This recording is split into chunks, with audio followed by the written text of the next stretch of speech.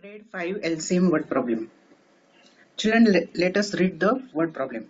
At the gym, Hillary swims every 6 days, runs every 4 days, and cycles every 16 days. If she did all three activities today, in how many days will she do all three activities again on the same day?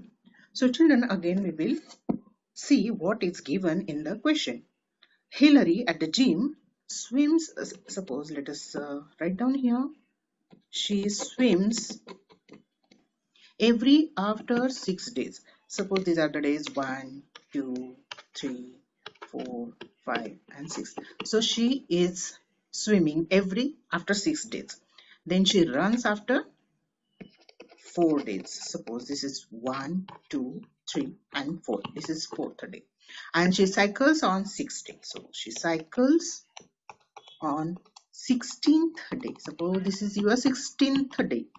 So suppose this is your one day, means what they are telling us, if she did all three activities today, this is suppose today is 10th of March, then they are asking in how many days will she do all three activities again on same day.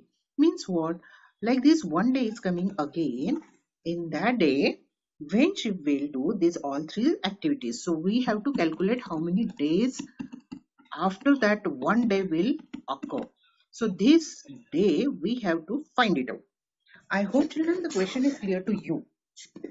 Now in this question, how to decide whether we have to find out LCM or SCM? Here we can see we have to find out the first least one day. Which one is the next day? Which one is the least one day? So for that we need to find out the LCM, and for that we know the multiples of 4 are 4, 8, 12, 16, 20, 24, 28, 32, 36, 40, 44, 48, 52, and so on. Multiples of 6 are 6, 12, 18, 24, 30, 36, 42, 48, 54, and so on.